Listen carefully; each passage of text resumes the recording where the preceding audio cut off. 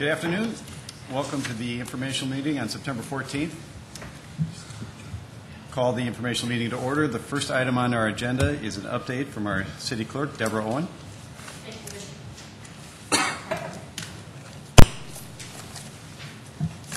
Thank you, and good afternoon, Sioux Falls City Council. One request, we have a need for an inside town hall slot to be filled tomorrow at 12:30. Is there an available council member who would be interested in doing that show? 15 minutes of your time. If not now, perhaps you can contact me after 4 o'clock. Thank you. Thanks, Deborah. Is there anybody here from Mayor Munson's office who wants to say anything? Seeing none, we'll move on. Audit Committee, no report. Fiscal Committee, no report. Land Use Committee? We have no report right now, but in 2 weeks we're going to be having a meeting of the Land Use Committee, and we're going to be talking about deregulation. So if there's anybody that's interested in this issue, please keep that in mind for 2 weeks from today. So that should be about the 28th of September, I believe it is. And the topic again was deregulation? Deregulation, yes. We're going to be taking a look at that. Oh. We're going to, first of all, start talking about the campground ordinance that was proposed, that increased regulation. And then, as a result of the community forums that we have had, we're going to start talking about maybe trying to get rid of needless regulation. Okay. Public Service Committee. We will be meeting next week, and the major issue will be the campaign finance reform that we've talked about, which would mirror state law. I see Justice Hammonson in the audience, and you'll be able to be there to discuss that with us, I assume. He's nodding his head, so we will take care of that next Monday at 5 o'clock. Okay, thank you. Next is City Council open discussion, and maybe we'll just, I don't know if anybody's got anything, we'll cover the amendments here in a couple minutes. Is there any other items the council would like to discuss before we go into the amendments? We have no presentations today. Councilor Jamison? Deborah, you say you're looking for somebody inside Town Hall tomorrow at 12:15. Isn't there something else going on tomorrow at 12? 12:30? I don't know. 12:30 would be the time slot that's available. So if you're willing, that would be wonderful. I was just checking to see if there was something else. I knew there was something, but I don't have it in my calendar here. But I should be able to make it. I don't really have a topic. We could talk about my favorite color, maybe. But I should be able to help you. Great. Thank you. Any other open discussion before we go into the amendments? Okay. A couple of housekeeping things. Regarding the amendments, as far as today for the information, I thought we would just very, very quickly go through them. There's plenty of them, and to save a little bit of time, we won't necessarily read every one, but we can just call them out, and the sponsor wants to say a few comments to it. We'll have that and ask a few questions. We'll try to keep it fairly quick and move it forward. Regarding tonight, I believe it's been the past, most recent history that the councilors have read their own amendments, and then if seconded, then discussion will continue. And it seemed to work fairly well last year. And I guess I would just ask that everybody had the same sort of decorum and respect for the system that we had as last year, because I thought it went very well. Is there any comments on that or concerns? So we'll read the amendment. If it's seconded, we'll have the discussion. If it's not seconded, we'll move on. Okay. The amendments, as far as they go, I'm going to cover them. I thought we'd cover them this afternoon in the order that they are presented on Granicus, which is the order in which they were presented to the clerks, well, starting, I suppose, last week sometime. And the first ones are Councilor Staggers. Councilor Staggers, do you want to just take it? Okay. I'll just very rapidly go through my amendments, starting with OSEP Amendment A. Everybody has that? Yep. What we would do with this one is just delete $17,000 from the sanitary landfill for a message sign, and then use the $17,000 to purchase snow gates to experiment with those. The next amendment is CIP Amendment A. This one here would simply put a joint city-county archive. Councilor Staggers, I think there's a question. Oh, sure, go ahead. Kermit, I'm just curious. I know we covered snow gates last year, but I guess maybe it's a can we take an item from an enterprise fund and move it over to fleet? I just don't know if that's legal. That's a good question, and I'm going to have to take a look, I That was all. think, after this informational to see if that's actually coming from an enterprise. It might be. We'll take a look. Thanks for the question. That's a good question. Yeah. The next one is in regard to adding a joint city-county archive building, putting that in the CIP for 2014, and adding $500,000. Basically, this is just to place it in the CIP. That's all it does. And then the new mayor can do whatever they would like with that. Councilor Staggers, where does the amount come from? I don't have a particular source for that at all, but I've had a number of cuts here in these amendments. So, okay. The next one is deleting $77,000 for removable railing. That's what the Parks Department wants at Falls Park, to make it easier for them to paint rails. And I think they can do perfectly fine the way the railing we have right now. The next one is deleting $200,000 in 2010 for parkland acquisition. We're uncertain about what's going to happen in 2010 in the economy, so to be very cautious, we would delete that for 2010 only. The next one would be in regard to the Arboretum and East Sioux Falls Park development. By starting the 3-year development project in 2011 instead of 2010, once again, just delaying from next year. We do not know what the economy will be like. The next one, Amendment E, is deleting $902,100 for a new concessions building. Doesn't seem to be appropriate at this time. The next one is Amendment F, dealing with play court, cyclic reconstruction. Once again, this was supposed to start in 2010, an unknown economy next year. We started in 2011. The next one is the development of play structures. We were supposed to start that in 2010, delaying it for 1 year until 2011. The next amendment is H, just simply deleting the Prairie Green Golf Course clubhouse of $1,720,100. That doesn't seem like a project we should be doing at this time for a clubhouse.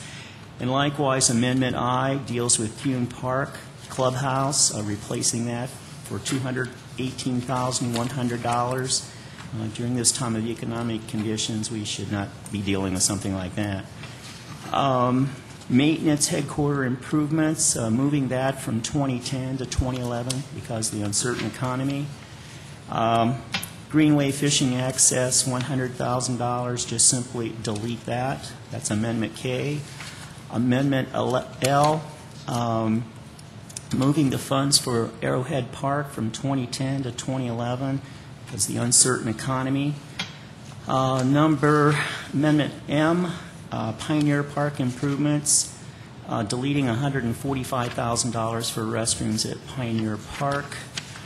Next one is Amendment N, refrigerated outdoor ice system, deleting $829,600. I think we should let Mother Nature continue to freeze the ice.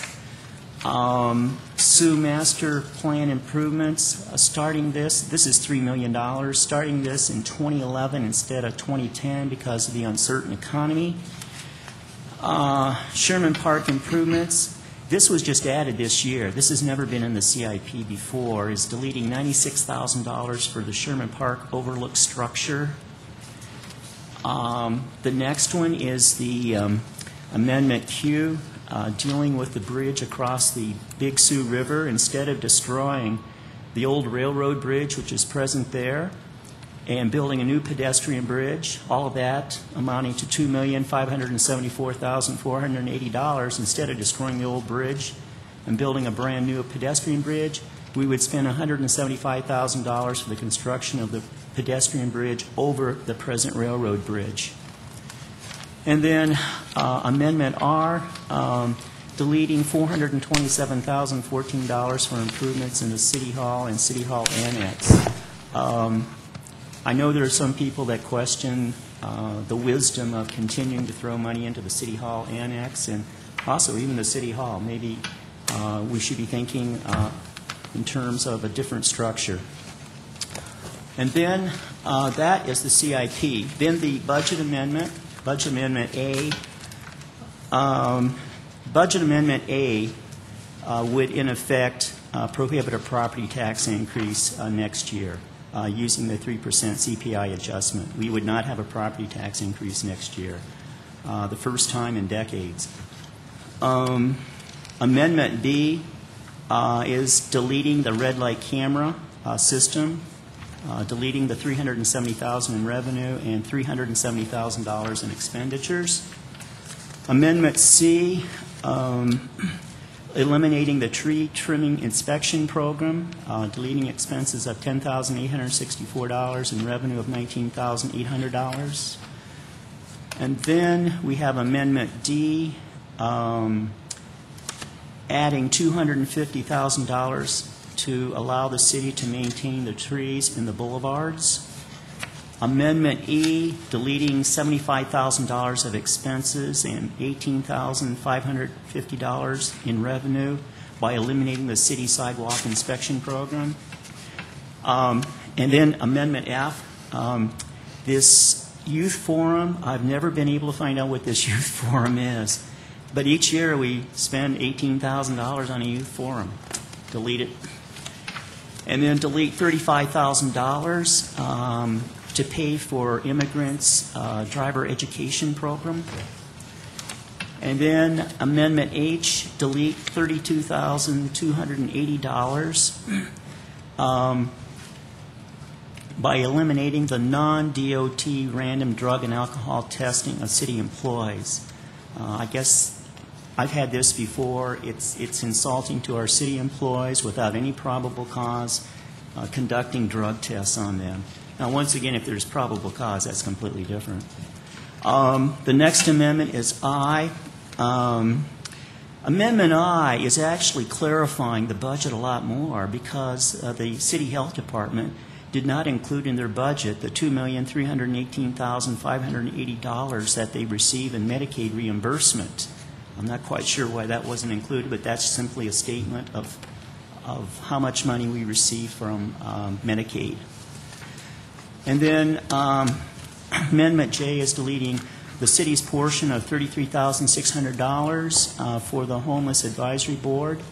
I think we know how that project is going. It's not, we don't need to spend that money anymore. And then the next one is Amendment K, deleting $162,182 from the Planning and Building Services Department to eliminate the subsidy for downtown Sioux Falls. Councilor Staggers, what exactly is that subsidy? Well, what happens is the Planning Department simply gives each year in this money to the downtown Sioux Falls organization. So it's a private organization that we're helping to subsidize. And then Amendment L, deleting $60,000 from the Sanitary Landfill Department to eliminate the Sustainability Master Plan because we have been told that the Sustainability Master Plan envisions coming up with more regulations. And that's something that people in Sioux Falls have said, maybe we ought to watch this. We don't want more regulation. Amendment M is $47,400 from the Sanitary Landfill Department to eliminate the pipeline repair and maintenance. We have a brand new pipeline. We don't have to spend the $47,400. It looks like it's part of maybe a slush fund. Amendment N is deleting $6,000 from the Sanitary Landfill Department by eliminating the landfill garbage service. They can do it themselves. And then Amendment O is to delete $150,000 from the Planning and Building Services Department to eliminate the Historic Facade Program. So that's Amendment O. And that's all my amendments, Mr. Chair. Okay, are there any questions on any of those amendments for Councilor Staggers? It was very quick. Deborah, did you have anything on that first one? Actually, Councilmember Staggers, if you will, what I just ran and had changed on the OSEP amendment was to take that money from fleet, a pickup, and then to put it back in the same amount. It was hard to tell from the OSEP book what was identified as sales tax and enterprise funds on that itemized page. Yes. And so, keeping the intent of your amendment, I'll offer that as a change. Okay. It's being done now. Thank you. Thank you very much, Deb. I'm sorry, I'm not sure I understood that. So we're, instead of taking it from sanitary landfill, Which, yeah, and actually, the OSEP doesn't necessarily indicate that the sanitary landfill dollars are enterprise and not sales tax dollars. We don't get that from the page, but just moving money around in fleet is what I ended up doing for Councilmember Staggers. Once again, thank you very much. Okay, any other questions? Don't see any. We'll move into my amendments. The first two, A and B, are related. The only difference being is if we were to amend the capital program, but it simply adds to the language to the budget that if the mayor's budget, if the sales tax revenues continue to fall short in the coming months and the next year, that we will get an update on the contingency plans by the administration on what their contingency plans are. So A is if there are essentially no amendments to the capital program. B is if there are amendments. So that's the only difference in the two there. Then Just a language change? just a language difference, yep. And actually, yeah, that's all it is, the language. Then on C, is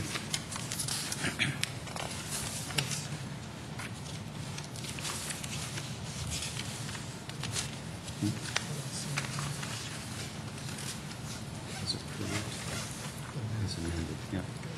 Okay, as far as C goes, there's C and D are likewise related. I don't believe that the sales tax that are budgeted for the 2010 is a 4% growth. I simply don't think that that is realistic in today's economy. We know through August 31st that 2009 that we are 3.6% down in sales tax. The current budget assumes a 2% growth in 2009, so that's a spread of where we are today at 5.6.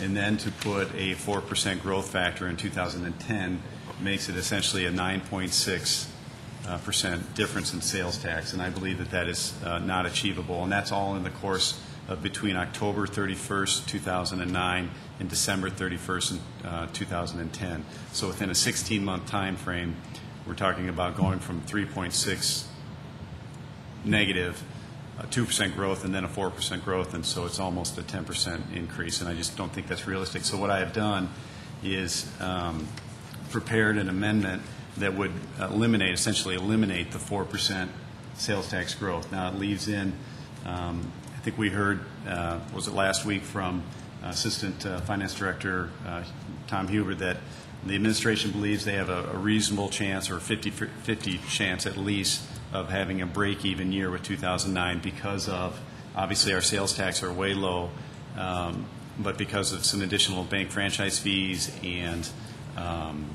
some cost savings, things that they have implemented, and some savings in wages, that they will have a reasonable chance of breaking even. So assuming that, I want to just basically eliminate the 4% for 2010. And what we have here, the first one, D, is for the general fund only, and the next one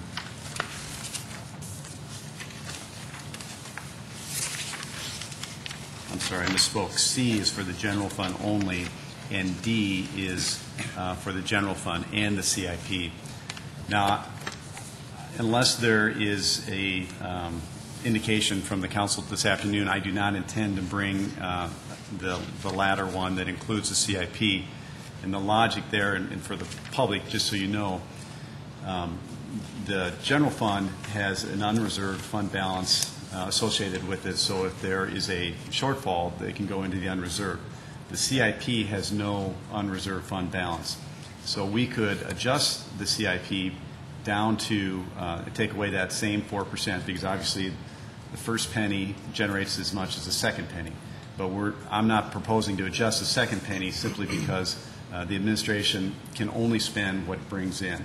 And so it cannot spend more than that. So I believe they already have prioritized their capital programs in 2010, and we will leave that alone and let them come up with further prioritizing to determine which projects they're not going to build, similar to how they have done this year. I think there's $5.6 million in the current CIP budget that they have held back, projects that they have held back because the sales tax has not been coming in as planned. So unless there's any sort of indication from the council that they would like that, and I guess you can bring that up to me later if you so wish, but I do not intend to bring that. So I just intend to bring the one that adjusts the general fund down. It's $1,843,000 is the 4%. It's basically what the 4% is. So that being said, those are my amendments. Any questions? Bernie? Take mine next then, because it is actually similarly related. What this does is a new methodology for budget projections, something we've not done in Sioux Falls before, and it gives a more accurate projection of where we should be in sales tax growth, I think. The administration bases the 2009 sales tax figures. Those numbers are not even in yet, so we don't know where that will be, and then saying 4% above that. So this is similar to Pat's amendment, except that this is based on actual sales tax numbers that we know came in 2008. So you take the first penny, and which brought in about $45 million in 2008. We project a 1% growth for 2009, which may be optimistic, and then project 1% above that for 2010. That decreases the total 2010 budget by $1.8 million from the mayor's proposed budget. We're still likely to need to identify holdbacks, but I think that's probably a good practice to do anyway. And $1.8 million I don't think is a huge cut in the sense that typically our departments return about 5% of the operating budget back anyway.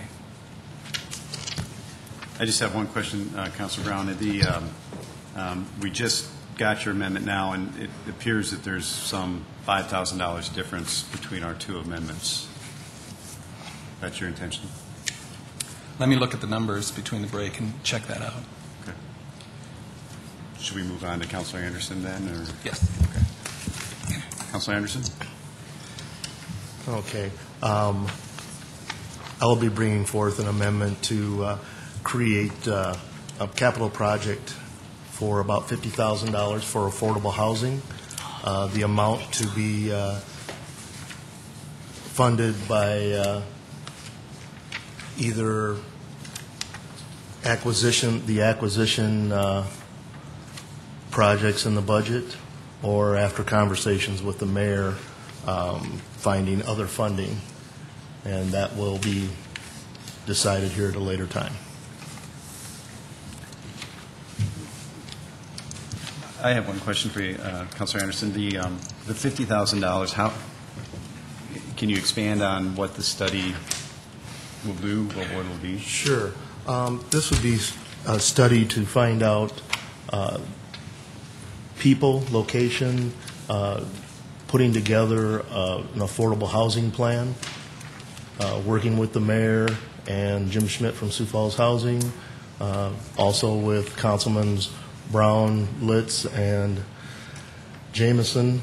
It was determined that we needed to do a feasibility study first to move forward with funding an actual large-scale affordable housing project, and that we needed to put this together so that we could move forward on that. And again, who's going to do the study? We think with the CCOG is going to be instrumental in it, and then they may have a consultant that they need to hire. We're not certain at this point, Pat.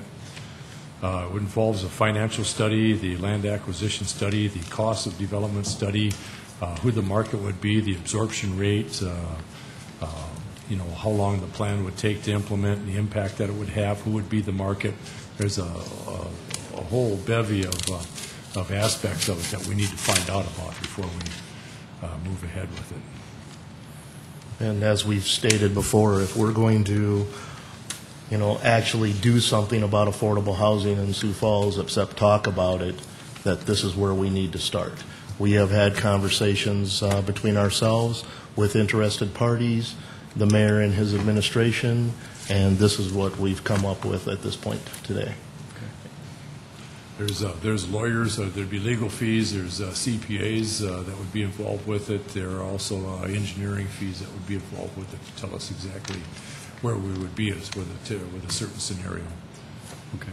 And in discussions up to today with the mayor, he is fully supportive of this action. All right. I see we were handed your update or the new version of the Staggers OSEP amendment.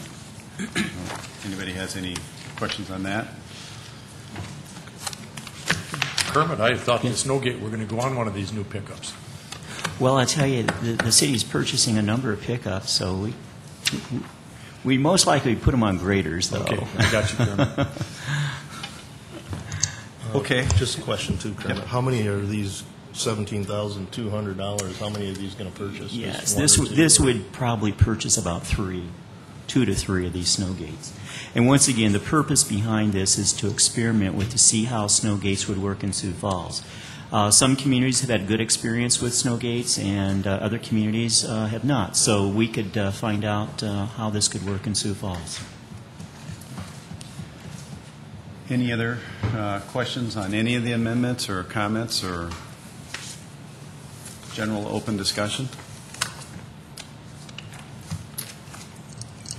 Okay, I guess we have none. We will just... I'll give you one. I'll give you one as long as we're sitting here. What do we got, 5 o'clock for the next one? We've got 35 minutes. The snow gates, I'll start with that one. Well, first off, I guess, are we going to go tonight in the order that we have them here? This is the order that we just went through today is the order that they were presented to the clerks, and I thought that that was the most... Would you guys think that's the way to go? Is that... I think it's been how we've done it in is the that- past. Is it? I mean, I guess this is okay with me because I think it makes it much easier for the clerk to get the amendments in order. So, but if anybody wants to do it a different way, that's okay too. Okay. I was just going to try to address Kermit's stack here, if I could, or ask Kermit maybe to give us a... I think with every item you discussed how the economy affected each one of your decisions on this. Is there anything else you want to add to the purpose? The ones that I am delaying, like from 2010 to 2011, yeah, the economy was definitely in my mind, that it would be wise for us just to delay it 1 year. And I don't see any real pressing concerns on those particular amendments to do it, begin next year. We can go ahead and start in 2011. And another thing that's really advantageous in that is to give the new mayor, whoever that's going to be, a real break here in dealing with the CIP budget. They're not going to have to scramble around as much as is, if we would leave many of these projects in place for 2010. So then the new mayor, whoever that is, can, deal with the CIP a lot easier. If I might comment on that. I fully understand the logic behind that, Councilor Stagger, so I guess I would just point out that, again, as with my amendment, I believe also with Councilor Brown's, we're not adjusting the CIP, but as we know, the CIP, the administration can only spend what comes in, and they're going to be forced to, as if I think most of us suspect that the sales tax is not going to come in as fast as maybe they anticipate, that they are going to have to reevaluate and reprioritize those projects, and that very may well be accomplished anyways. Well, I suspect that would be the case, but there's one advantage to this, and that advantage to this is we would be making the decision. Yep. That's the major difference. Any other questions or? All right, maybe you got Brown and Costello. You guys have one that's pretty similar. Could you guys articulate maybe the difference so that we don't have to do it so much later? Or, if we pass all of Kermit's, for instance, where would we be on?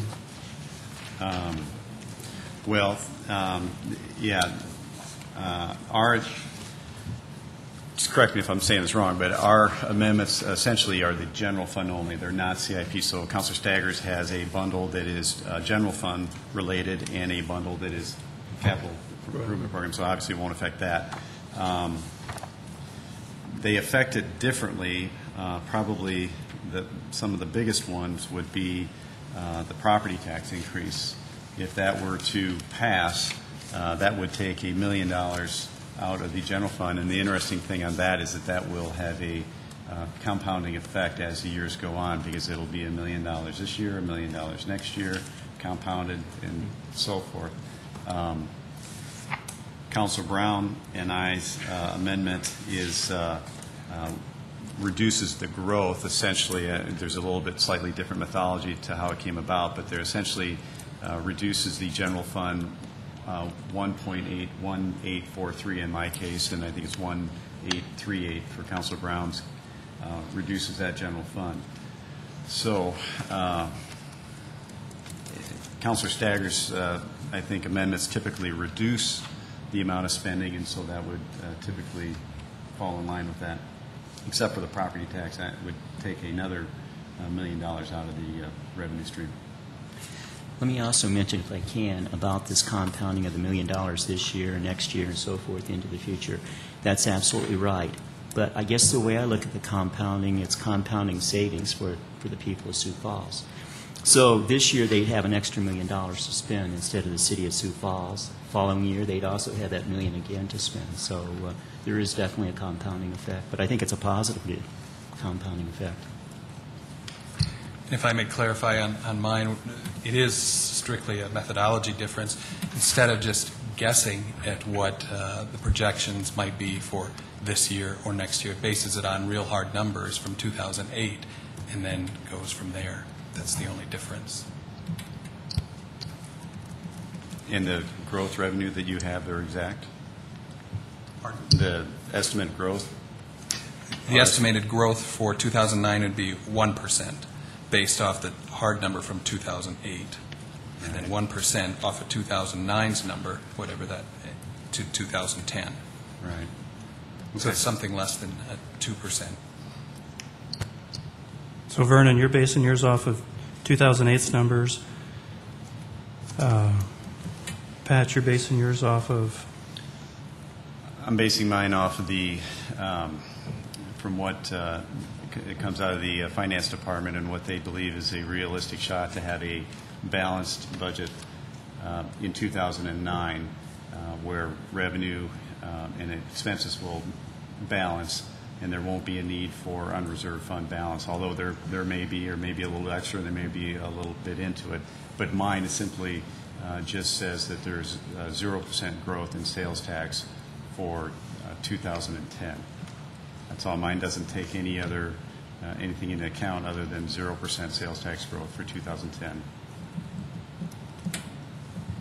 I guess we'll have a discussion with Gene, but I was going to ask if, I think you said that moving forward as proposed, we would have, in essence, a 10% growth rate? Right. If you, through August 31st, we're 3.5% down in our sales tax receipts. The administration has a 2% calculation in their 2010, I'm sorry, in 2009, the current year. Okay. So they've adjusted that down. They've held from the 6.5% originally down to 2%. So that 3.5% to 2% is a 5.6 spread.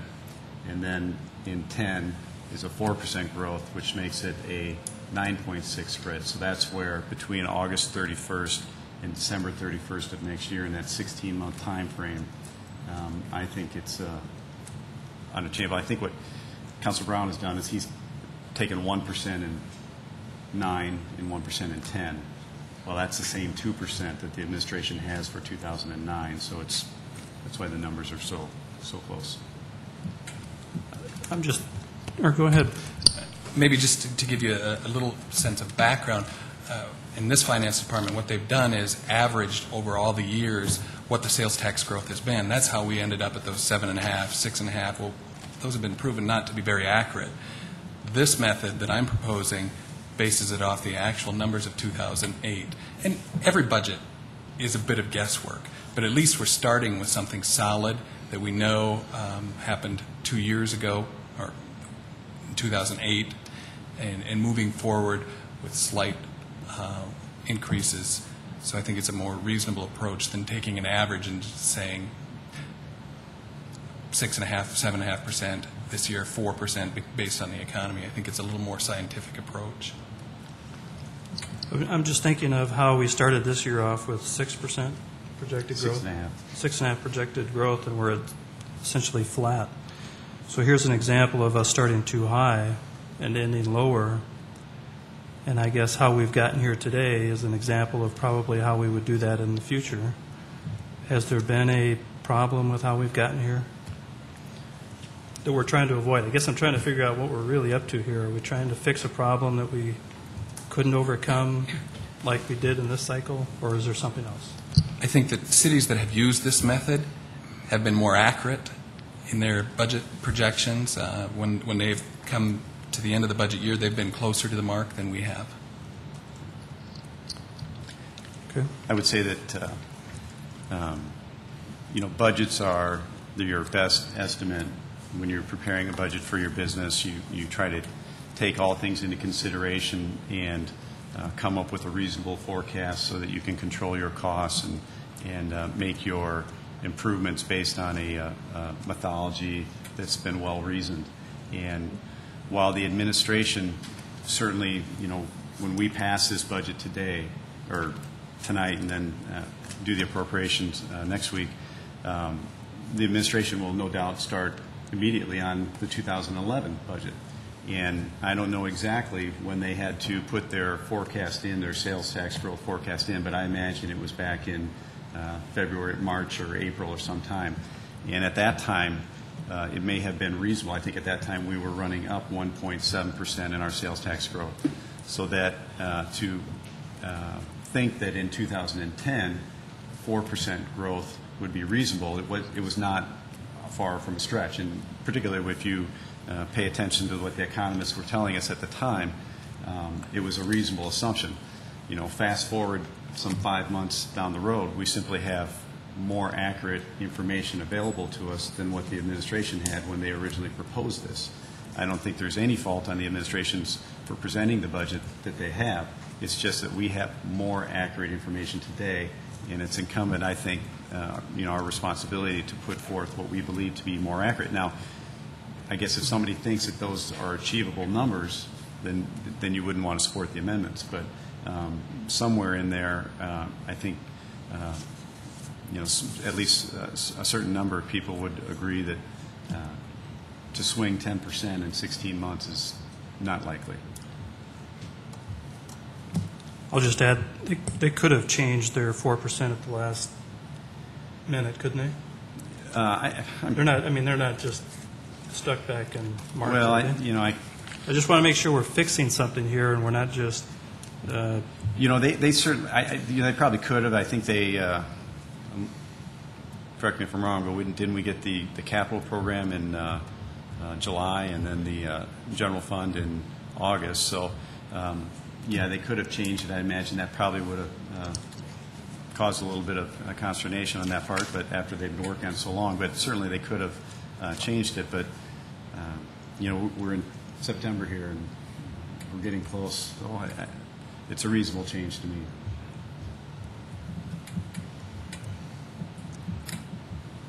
Any other comments or questions on any of the amendments as proposed? Any other open discussion?